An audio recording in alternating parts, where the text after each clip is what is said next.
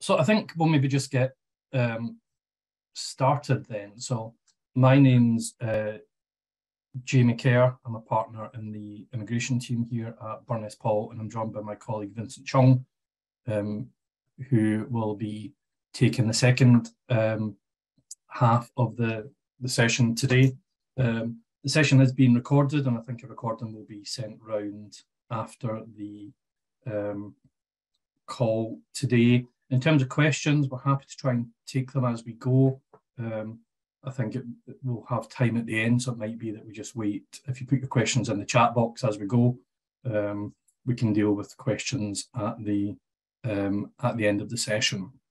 And today we're going to be talking about right to work checks, the importance of them, how they're looking at the moment, given all the changes, and why we need to do them, and what the changes actually look like.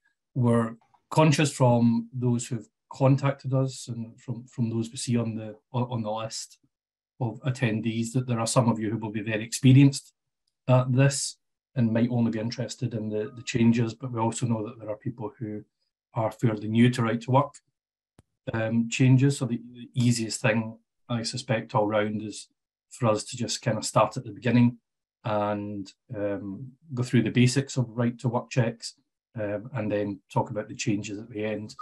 The reason I think it's probably easiest to do that this time round is because there have been so many changes over the course of the last 12 months or so to right to work checks, and the importance of getting them right cannot be overestimated. And in the work that we do in terms of visas in immigration, right to work checks is one of our most common queries, and what we tend to find is that even clients with big HR teams, brilliant systems, great processes, those kind of clients are not always getting right to work checks done properly, and that's probably surprising to many. But what we would tend to find on right to work checks is that most of our clients, most of the people we come across, are broadly in the right place of knowing what they ought to be doing and do maybe about 80 to 90% of it correct, but the systems are not always foolproof, and it's that final 10% or so that can really cause quite severe problems. So in the session then we're going to speak about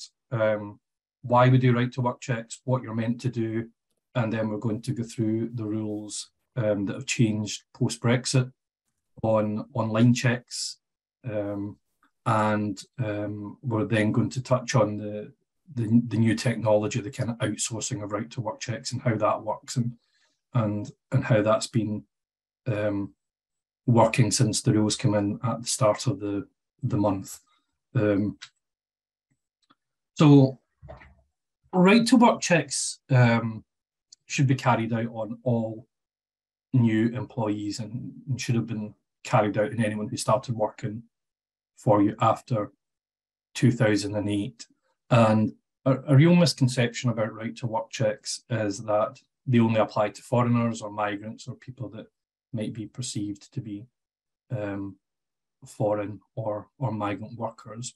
But the reality is that they have to be carried out on every employee, because we can't make assumptions on someone's nationality by the way they look, the way they talk, or by looking at their CV. And therefore, right to work checks do need to be carried out on British employees as well, because we need to know that they're actually British. And often when we deal with clients and we start speaking about right to work checks, they'll say, we don't need to worry, almost all of our employees are British. And the answer is always, well, how do you know that if you're not doing any checks on their nationality? So this issue about not making assumptions cannot be overestimated. And whilst we say this on every seminar, some of you will have heard the seminar where we speak about this. Some of you will have been in our seminars where we do little case studies. Whilst we know that we shouldn't make assumptions, we all do. And it's very easily done. In terms of right to work checks, you can put on job adverts. This is another question that we're asked a lot. Can we say that they have to have the right to work in the UK? yes, you can say that the role is subject to the candidate having a valid right to work in the UK. But you should just be very cautious about the wording on that to make sure it's not discriminatory. And the other thing that you should be cautious about is making sure that by putting wording like that onto job adverts, you're not putting off talent or skill sets that would otherwise be applying to you. And you should bear in mind that the sponsorship system, where an employer can sponsor a migrant for a visa, is pretty open at the moment. It's fairly relaxed compared to what it was pre-Brexit. The skill levels come down. There's been some significant changes which make it easier for employers to sponsor staff. So some of those applying to you might not already have the right to work in the UK, but they would be people that you as a business would benefit from sponsoring as a visa sponsor, and putting restrictive wording on right to work checks and adverts can put those people off and simply lose you access to that talent. When you actually do the right to work check is a common question. One that you'll probably receive different answers to depending on which solicitor you ask for advice on. It seems to be fairly common that people bring along their right to work documentation to an interview. I'm not particularly keen on that because the interview can be derailed quite quickly by the person bringing a passport and then trying to explain that they need visa sponsorship or that the visa is about to expire, etc., etc. At which point the panel gets into a 10-minute discussion on visas and whether they can offer a job to the candidate before the interview's even started. And then you just open yourself up to a discrimination claim if the candidate doesn't ultimately get the job. And there is case law to say that the right to work checks should come at the very end of the process, where you find a successful candidate, you offer them the job, and then you have the discussion on whether they have the right to work or not. Most employers find that to be a bit nonsensical, to the extent that you're potentially wasting time with a candidate who you won't sponsor or can't sponsor. But it's essentially the way the courts say that it should be done. So you have to really be careful about your processes and where you do right to work checks, because you could be opening yourself up unnecessarily to claims.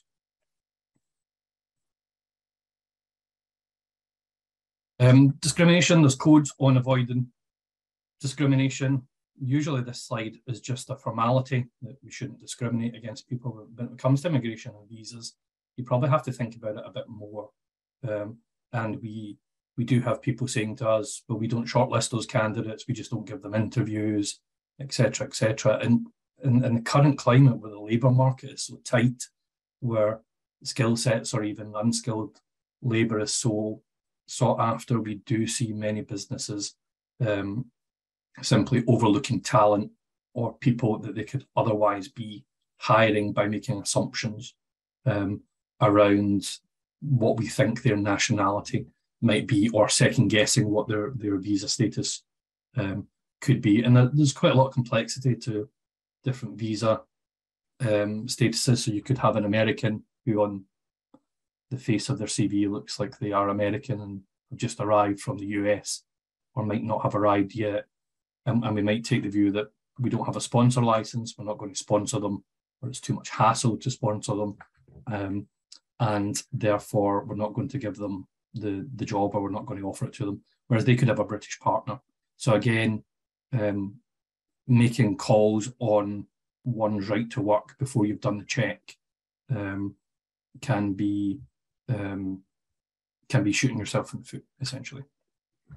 So in terms of the checks, this kind of rubbishy looking diagram here is the official government one, where the basis of the checks, despite all the changes, can still be summarised in these 3 steps, where you need to obtain the documents, and generally, subject to everything else we're going to say in the next half hour or so, you have to obtain the original of the document, then you need to check it, and then you need to copy the document. And we see people failing at every one of those hurdles. So when you see obtain, check, and copy, it sounds like it cannot be any simpler. If it were so simple, Vincent and I would probably be, I don't know, selling houses or something and not advising on right to work checks all day.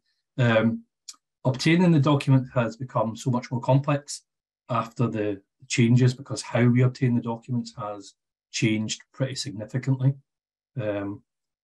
Previously, it was quite simple, that you just had to obtain the original document in your hands no matter what. And now that's varied very significantly. Secondly, you need to check the document, you need to actually look at it, which is actually probably quite straightforward sounding, again, where you kind of look at the document and you look it over. But essentially, as we'll see as we go on, you have to know what you're checking for. And my line on checking the documents is always that you have to be like a bouncer on a nightclub door. You have to look at the document and say, is this the person in front of me? Or is this the person's brother, sister, cousin, next door neighbour? So you have to actually check and engage with the document. And depending on where in your organisation right to work checks are done, that can prove challenging. And then thirdly, you have to copy the document.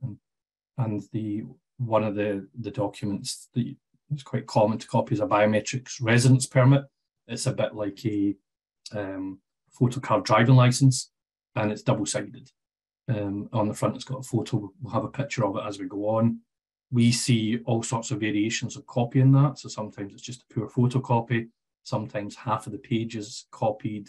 A lot of the time, just one side of it is copied and not the other side. And on the back, it has the date of birth and the nationality. So the back is actually quite important. So even those who know that you have to do these 3 steps can still go wrong at various stages in it. So in your processes, you should build in some sort of check, whether that be having us in to do audits of your right to work sessions or your right to work practices, or doing internal audits, or having some sort of double check within the system where someone else is sampling the documents to make sure it's done properly. So that's a summary of the changes, and the system has not changed away from those 3 stages, but each of those 3 stages has become more complex depending on the nationality of the person that you're dealing with. And that's where the real complexity of right to work checks comes in now.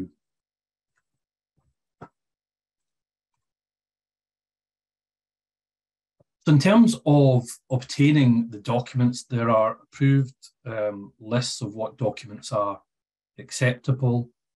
Many of you will already have those. If you're completely new to this, then get in touch and we can send you those lists of documents.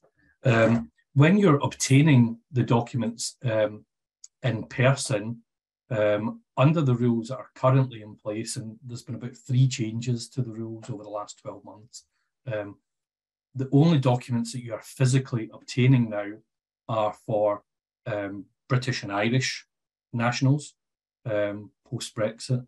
So the Irish are treated the same as the British. So for British and Irish nationals, you can obtain their existing British or Irish passport. For certain UK issued documents, so that would be maybe a birth certificate, a naturalisation certificate. So naturalisation is where someone has become British.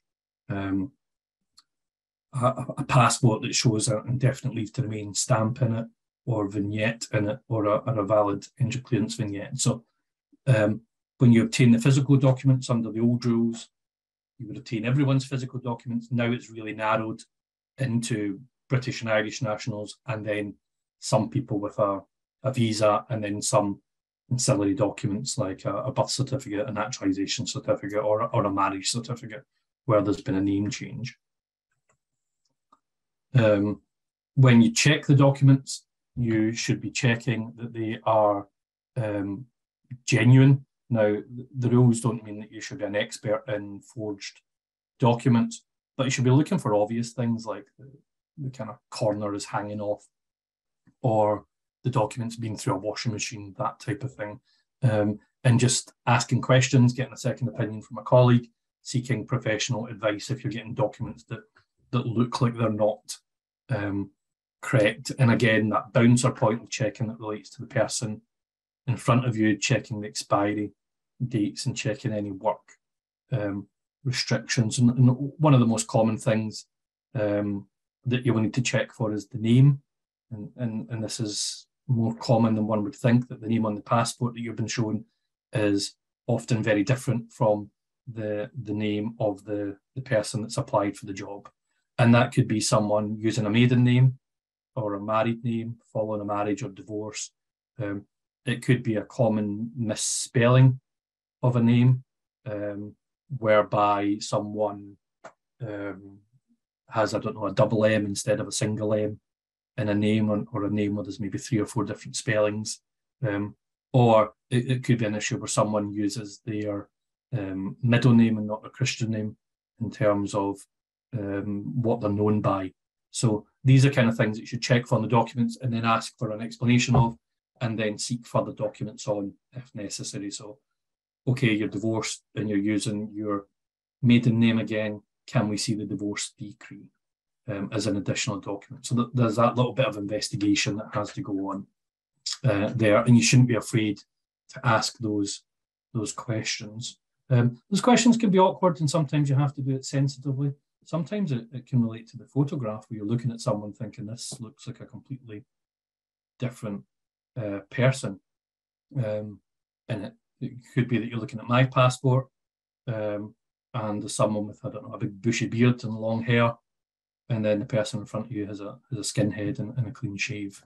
And then the explanation might simply be, well, I don't know, that was taken during lockdown when the barbers were shut, or I shaved my hair off, or my photograph was taken in a more traditional country where I had to have a head covering and a beard, and now I've taken it off and I've come here.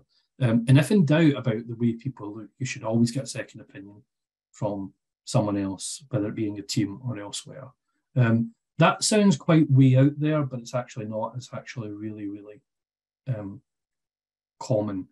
It's a really common issue that comes up, and you can be caught out quite easily, because you bear in mind that the people who perhaps don't have the right to work in the UK will go through all sorts of tricks to try and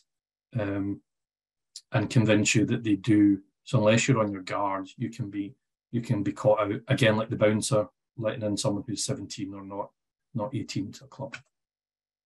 So when you copy and retain the documents, and this is still for British Irish nationals, then you should be making a clear copy. You can either hold it electronically, or you can hold a physical copy. The important thing is that the copies are accessible, that you're able to get them on demand, as it were, should the Home Office come up. And it's not enough to simply copy it. You must keep a note of the date that the document was checked. So some people will do that on the actual document, make a declaration on the document by putting the date and the name of the employee. It's not sufficient to simply write the date. You have to, in terms of the guidance, write the date on which the right to work check was made and put the date. You have to then retain the document on file, and there are rules on how long you should retain it for, usually for the duration of the employment and for 2 years afterwards. We get asked all sorts of complicated questions about GDPR in relation to retaining right to work checks, but as immigration specialists, our view is always that the immigration rules trump whatever GDPR processes you have in place, primarily because the consequences of not doing right to work checks and not retaining the documents can be really damaging for a business. This is what the biometric residence permit looks like. And the biometric residence permit, the BRP, is what those who are not British or Irish or a pre-Brexit European will usually have. And you'll see on the style here, it has an expiry date on it, and it has any restrictions down the bottom. So one of the most common restrictions is that people would not work more than 20 hours a week. And that's usually international students have that restriction, or other restrictions will be that people will not work as a sports person or sports coach. So if you're in the sporting world, you have to be really cautious about restrictions in relation to working as professional sports people. If you're employing international students, you have to be doubly cautious about how you pay them, how you record that, and that's probably a separate conversation. When it comes to biometric residence permits, they're being phased out from 2024, and they're all moving online. So at the moment, we shouldn't be using, or the way we deal with BRPs is going to change quite significantly in terms of demonstrating right to work checks using biometric residence permits, because the full system is moving away from looking at physical documents onto online checks. And from this year, from the 6th of April, you had to carry out, you've had to start carrying out online checks on anyone with a biometrics residence permit, and Europeans. So when Brexit happened, all the Europeans who were already in the UK had to register the status. They don't have a biometrics card. They don't have any paperwork to show that they have a visa, the right to stay here. Their status is all online. And it's now the same for biometrics card holders, that their status is an online status as well. So for British and Irish nationals, you can still do physical checks, subject to what we're going to say further on. For Europeans after Brexit, you're doing an online status check. And for anyone who has an existing visa in the UK, a biometrics permit, you're also doing online checks. Now, the online checks are fairly straightforward, and it's got the same three-step process to the online checks. And this is where most of the right to work checks will be going as we move forward, that you use the system. So you do the check, or you log into the system, you then do the check, and then you retain proof that you've done the check. So when you use the system, you use it by getting a share code. So it's the same concept that a car hire business would use with the DVLA, where you want to hire a car, you go into the DVLA website and you create a share code, which you give to the car hire company, and they check whether you've got any points on your license. So it's the same here, where the individual will log into their portal and will create a share code, which they will give to you, or will be emailed to you from the Home Office. And then you must log into the employer side of the website and do the right to work check there. It's really important that you don't just look at someone's laptop where they show you their side. They must give you the share code and you must log in. That's to prevent fraud, but secondly, that is also to maintain a digital record that you have actually done the check. And then you must retain a copy of that. So the system allows you to create a PDF, or you can print out the page, and you don't need to add any additional wording to it. The system says that they maintain a digital record of when the check was conducted, but I don't think we would trust that just yet, and therefore you should be still printing out or retaining the proof that you've done the check, and then again retaining that as you move forward. And this is what it looks like. It's a online status here, and you'll see on that slide that it confirms when the person has the right to work until, and it confirms any restrictions that they might have on their right to work on the portal. For students, mostly, you might still require additional information around them having the right to work other than just doing the status check. So international students can tend to work 20 hours a week. Some are restricted to even 10 hours a week. But during term or out with term time, the international students can work full time, but employers need to confirm when term time actually is, or confirm when people's courses have ended. And for those who employ international students, very rarely do we see employers having this information from the university, and that's another easy place for people to fall down in terms of right to work checks.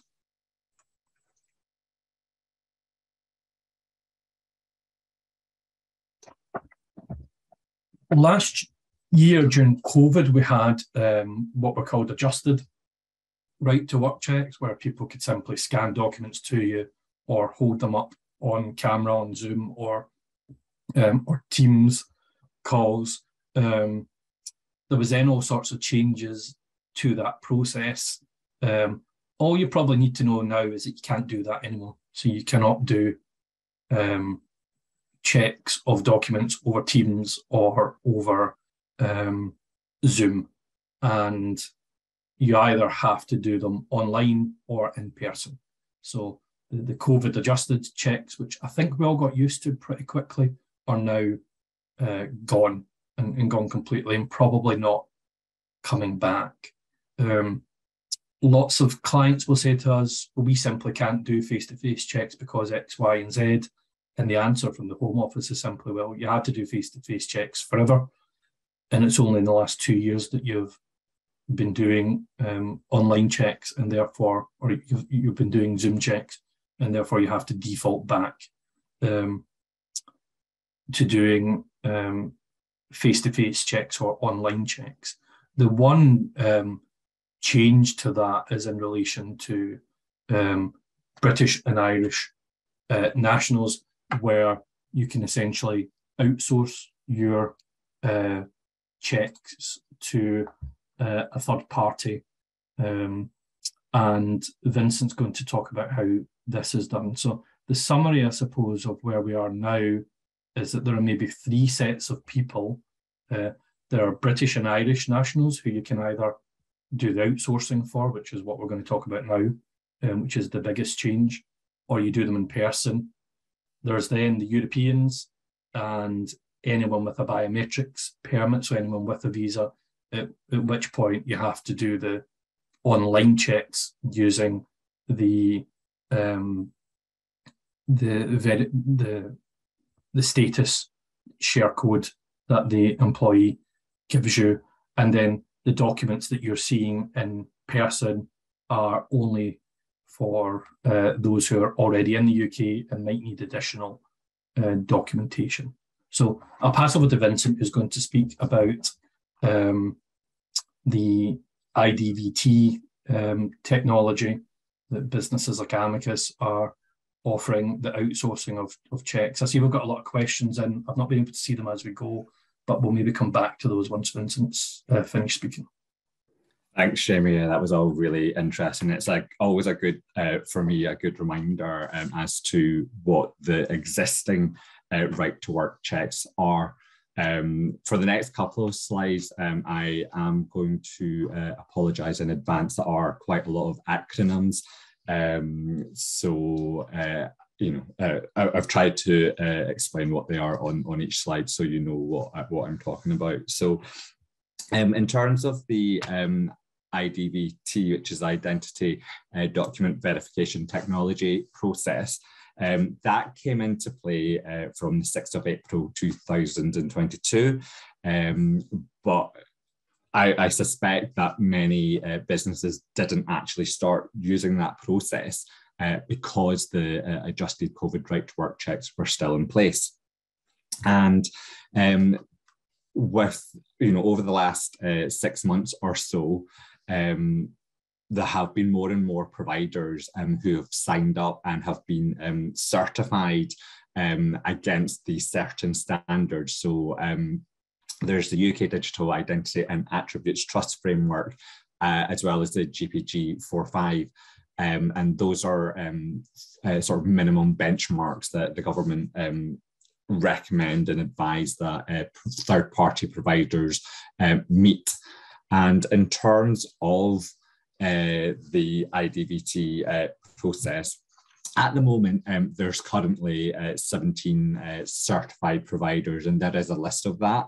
And it is recommended that these providers meet the minimum level of confidence at a medium level. You can go, you can sign up and, work with a provider who is at a low level, but you're then sort of potentially exposing yourself to potential downfalls of their processes and their systems. So the Home Office, the government, do recommend that you go in at a minimum of a medium level of confidence. The IDVT process is a sort of good additional option for British and Irish citizens if they hold a valid passport or identity card, and it has to be a valid document. So where the British passport or Irish passport card is no longer valid, you can't use this IDVT process. So you then have to revert back to a manual check of the original document.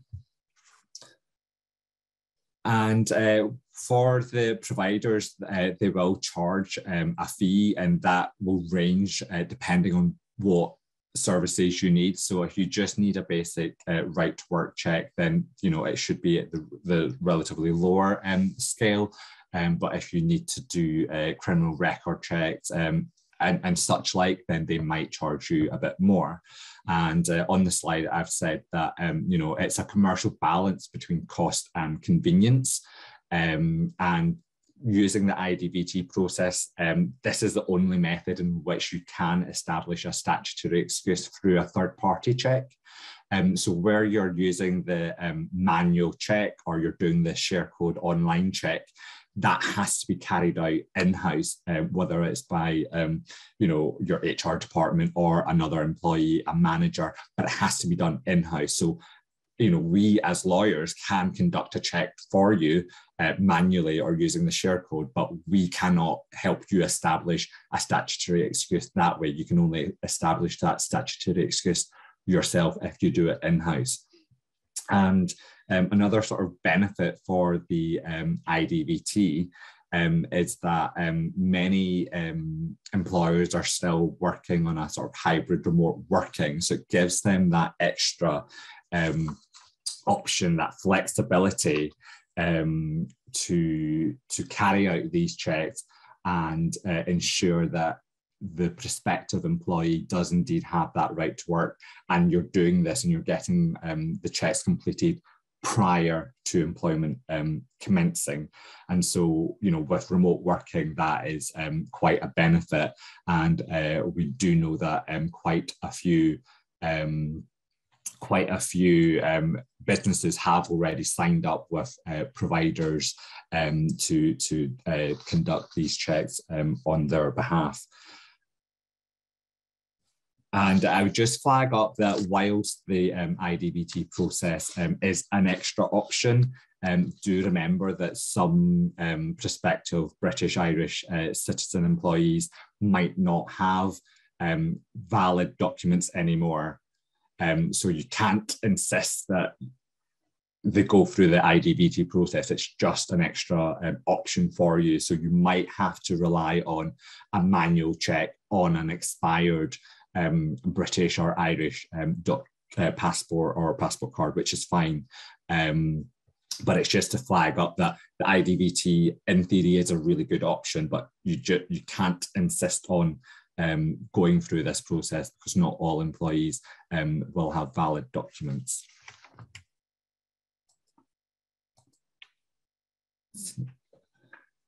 So in terms of the process itself, it's the provider who a digital copy of the documents is provided to, and the provider is expected to take all reasonable steps to check the validity of the documents and verify that the person presenting the documents is the same person on the photo of the document. And when the provider carries out their check, there will be mandatory information which they must provide to you as the employer, and they need to provide this in a format which can't be altered. So whether this is a PDF that they send you by email that you can access by an online link, or whether they send it to you by post, it has to be in a format which can't be altered. And every different providers will have different ways in which they provide you that information. And the information that they need to provide you, that they must provide you, it's mandatory, is their full name, and that includes their middle name if they have one. They need to provide you their date of birth, a copy of the biometric page of the document with their photos. They need to confirm whether the identity has been verified of the person presenting the document. They need to confirm who checked the document, and most importantly, and as a standard across all right to work checks, is when the date of the ID check was conducted. And it's really important that they provide you with this mandatory information to help you so that you can establish your statutory excuse. From the employer side, for what you need to look out for is you need to use a third-party provider who can conduct these checks for you. As I said at the beginning, is we should be using, or it's recommended that you use a certified provider and at a medium level of confidence. It's less risky that way for you. You're less exposed if you go through that option. And you need to carry out your own due diligence to make sure that you've got a reasonable belief that the provider has completed the checks correctly against their guidance. So if they're a certified provider, you can probably assume a reasonable level of confidence, a medium level of confidence, but you might just still ask around, you might do shop around, as it were, and sort of just ask whether they are adhering to the latest right to work guidance and relevant guidance to maintain that level of confidence. Again, once you've got the mandatory information from the provider, you still need to just check that the photo and the personal details are consistent. So just because the provider has carried out the checks, you still need to sort of, when the prospective employee comes to work on day one or whatnot, you still need to check that the photo is still consistent and the names are still consistent. If it is, if there has been a name change, then as with the manual or the online share code check, you still need to make inquiries and retain evidence just to marry up all of that information, so that if the Home Office were to turn up, you can reasonably explain with evidence why there's a slight difference in their name. And it's important that you retain that information securely, either electronically or in a hard copy format, and that you maintain a clear copy. So if it's slightly blurry, for instance, you leave yourself exposed to the Home Office saying, well, actually, this is not a clear copy. We can't be confident that this is all compliant. Therefore, you don't establish your statutory excuse. So if it's slightly blurry, I would go back to the provider and ask for a clearer copy.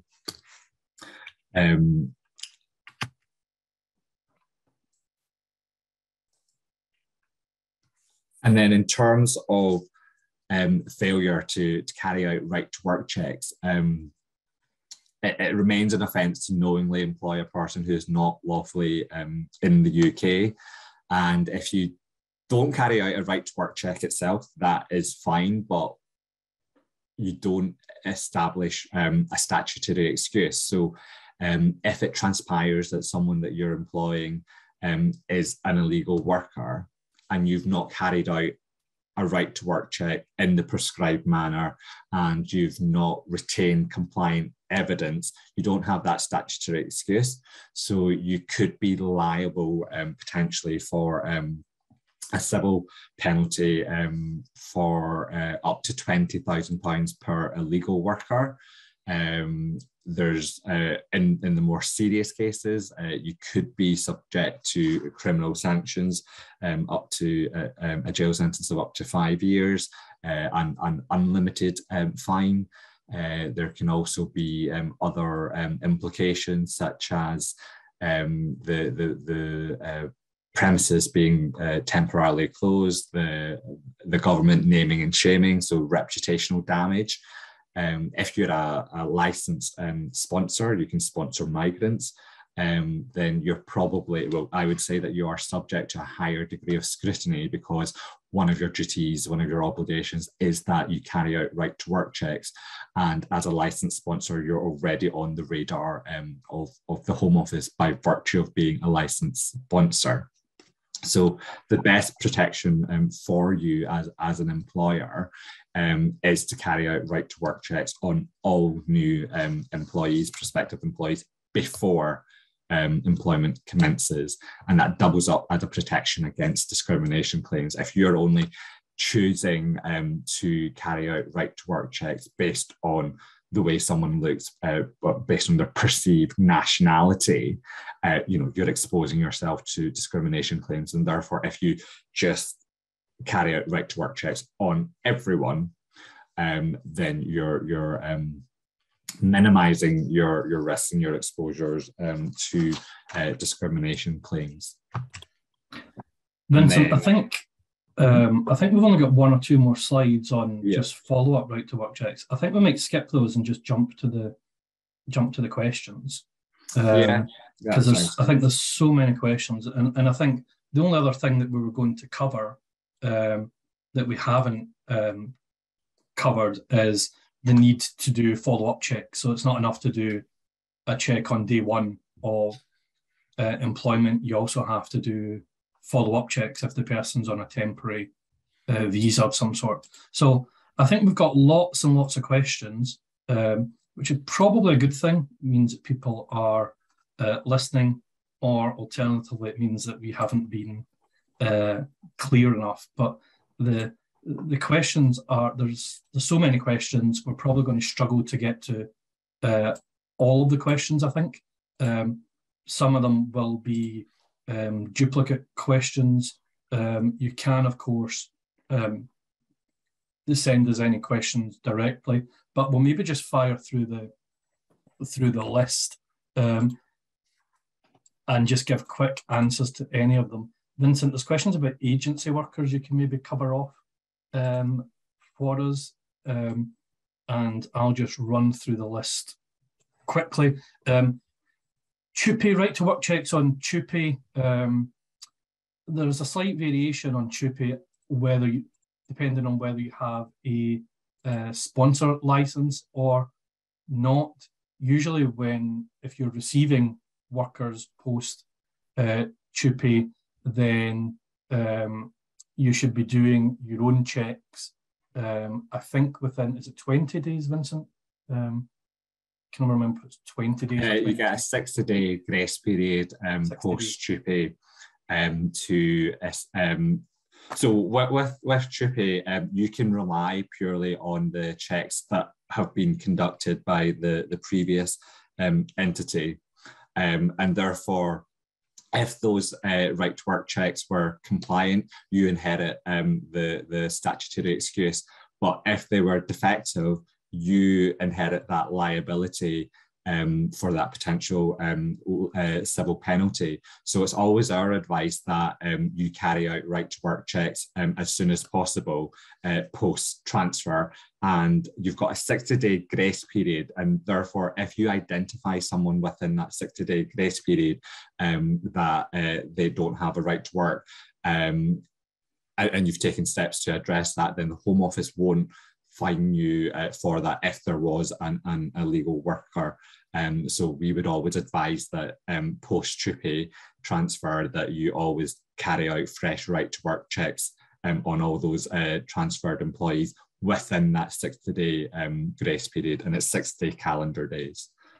And I think in terms of that, if you have indemnities or warranties, bear in mind that they might cover you financially, but they don't cover the reputational issues or the loss of a sponsor license or any of the other implications of you not having redone the checks within the grace period.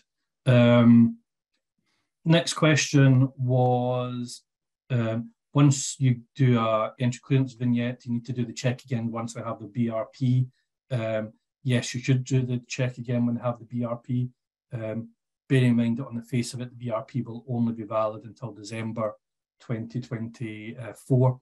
But you should be doing the check again on that, but you can use the entry clearance vignette to get someone started, as it were, and they're going to have to go to the post office and pick up their BRP, at which point with a BRP now you would use the online system.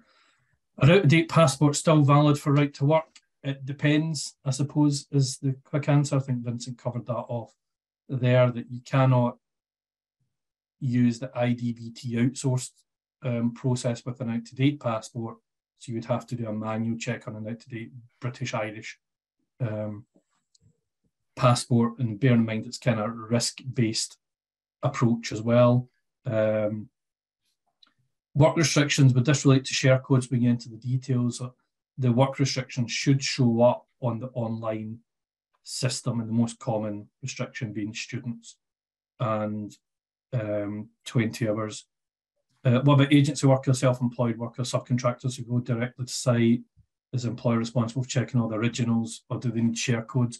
We'll maybe come back to agency workers, because I think there's another question on that later on. We'll come to that at the end. Because that can be quite complicated around how that's actually done. And there'll be a combination of face-to-face checks or share codes, but the question is, well, who's responsible for doing that? And that will depend on the circumstances. Remote business hire from across the UK using a provider for a valid British and Irish passport, and we can check the share codes. Okay, that's all fine, but don't have the ability to be meeting face-to-face if the candidate cannot provide an in-date passport. Can we reject candidates if they cannot provide a valid British or Irish passport? What can we do with this? I think you have to be careful there, because you cannot insist that a British or Irish worker uses the online system. So you have to find some mechanism where people do a face-to-face session, because the ID checks that are not done, or right to work checks that are not done face-to-face, is a new thing, essentially. So it's not going to be a case of the government simply won't adapt to the post-COVID world. They simply expect your business practices to change to suit the rule. So I don't think you can refuse a role to someone because they've got an out-of-date British passport and can't do the IDVT checks. I think that'd be high risk. If upon starting a new role, the files aren't on file, what's the best way to do it? This can be complicated, and this is where we see discrimination coming in, because sometimes employers will target some employees with a foreign name or an accent and ask for their documents. For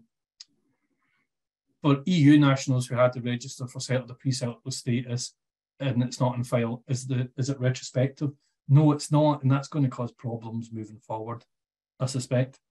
You don't have to ask EU nationals who were working with you prior to the transition ending to prove that they have settled or pre-settled status, and they are probably the same as employees who started working for you before 2008.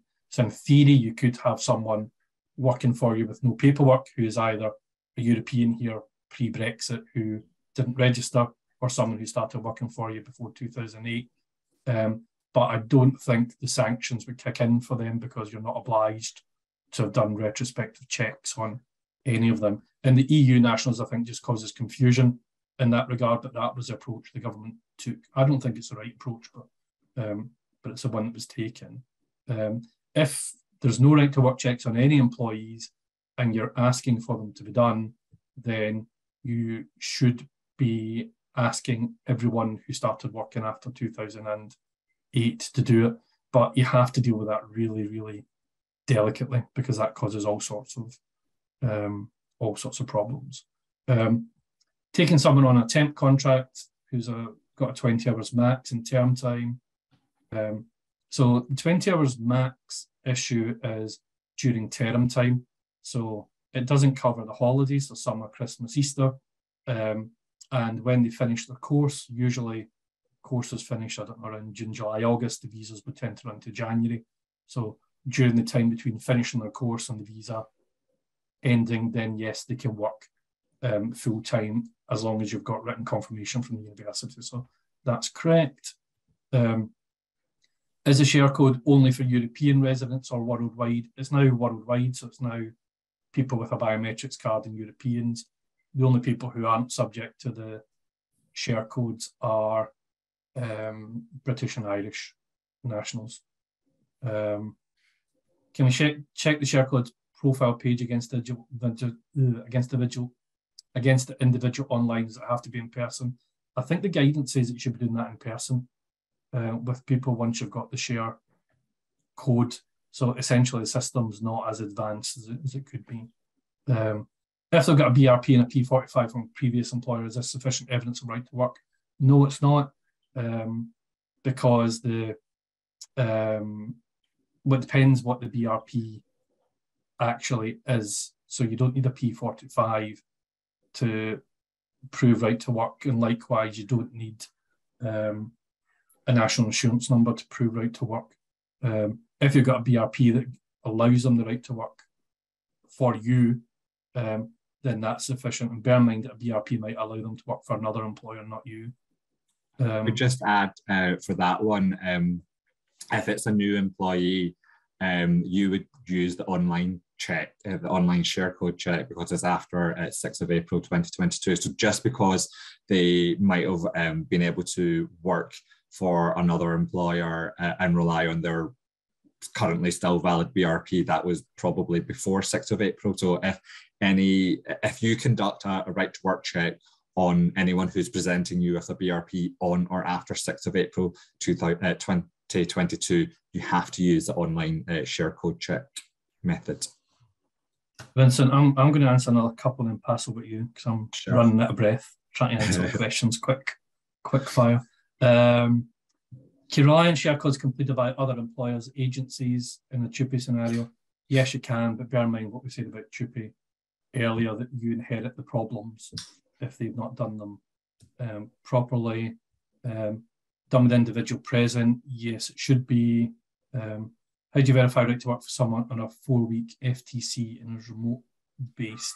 The same way as you would for a permanent worker, that the remote working, like I say, the immigration system not quite caught up with that. So technically speaking, you would have to do it in person unless they're British or Irish and you're using the IDVT system. Yes, we'll share the slides. Yes, anyone in the business can do a right to work check. It doesn't have to be the HR team. Agency workers, Vincent, do you want to cover off agency workers? So just very quickly, agency workers is quite complex, and it's not as simple as it is maybe in employment law terms, where it's very clearly defined who's who. When it comes to immigration, there's an issue. The same with visas as well, and visa sponsorship. There's an issue about control. Vincent, do you want to touch on that? Yeah, as Jamie's already flagged up, agency workers is always a bit of a tricky one. So if they were a direct employee, then absolutely you would. But if it's an agency worker where it's supplied by an agency, I think you would sort of take a pragmatic view, because if the Home Office were to conduct a right to work check and they didn't have the right to work, and they were found on your premises, it's not going to be so streamlined that they can absolutely say, oh, they're not your employee. They would still need to go through their processes, their checks, potentially issue a penalty before you can then contest that. So I would say that it's always at least good practice to obtain information and obtain sight of what their right to work status is in the UK. So that you can then have a level of assurance. And it may be that, you know, if you're getting agency workers, you might have an agreement in place where the agent provides a sort of guarantee within their contract or whatnot that, you know, they have conducted compliant right to work checks. But ultimately, I think you would still want to know and have sight of their right to work status because of the potential implications. Yeah, I think the Home Office will find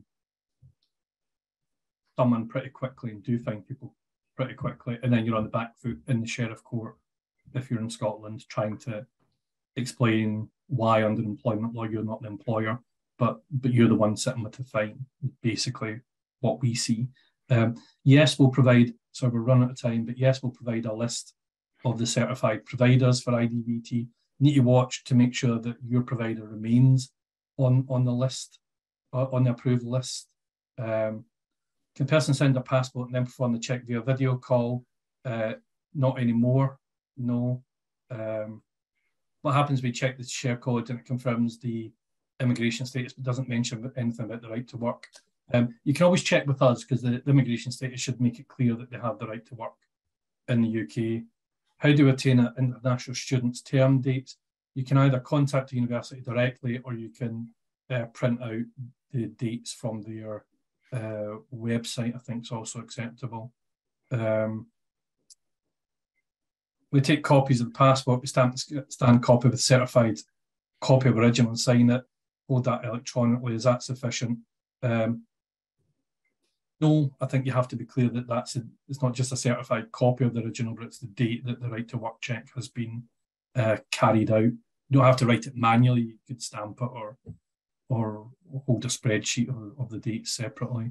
I would just add that it's not required, but it might be good practice for that person carrying out the right to work to put their name and sign against that check as well. So then there can be no dispute that it was an employee of that organisation and not a third party who conducted that right to work check. So that's just a sort of extra step above and beyond what is required within the guidance. Yeah, to the extent that certified copy could be a solicitor certifying the copy.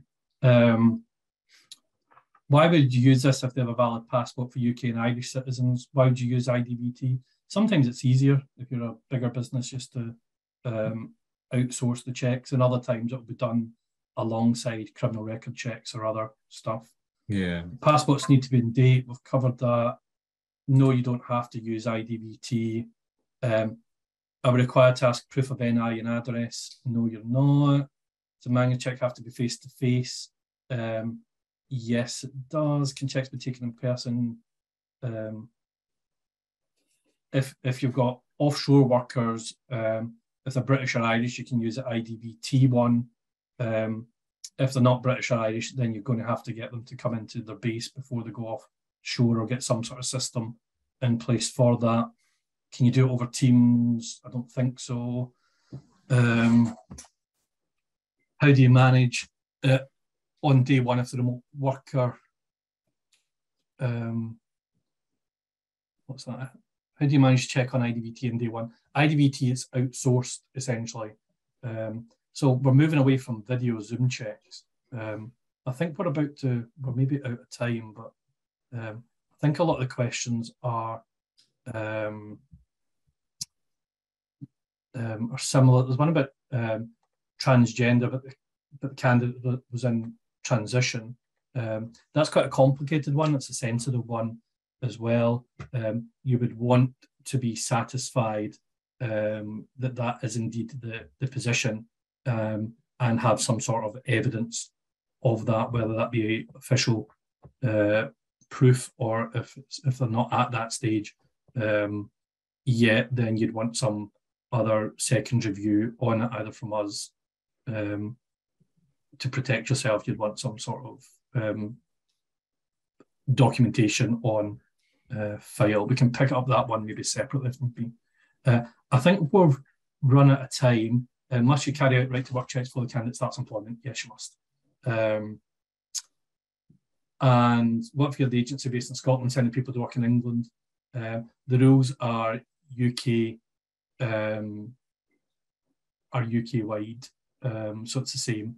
And then final question, we're not going to take any more. What's the point of doing IVT if you can't do the verification online? The IDVT, you can do, you're outsourcing it and doing it all online. And you're not doing, IDVT is only for British and Irish nationals. The one that you can't do online is the share codes for Europeans or those visa holders who are not British or Irish. So we're now, I'm afraid, out of time. We had a lot of questions there to get through. It probably shows the complexity of this area and the complexity of the rule changes. Hopefully we've answered the questions. Sorry we had to do it so quickly. We couldn't give us detailed answers to all of the questions. I think we got to almost all of them. Thanks for joining the session. Vincent and I and the rest of the team are here for you. If you need any help, just pick up with us.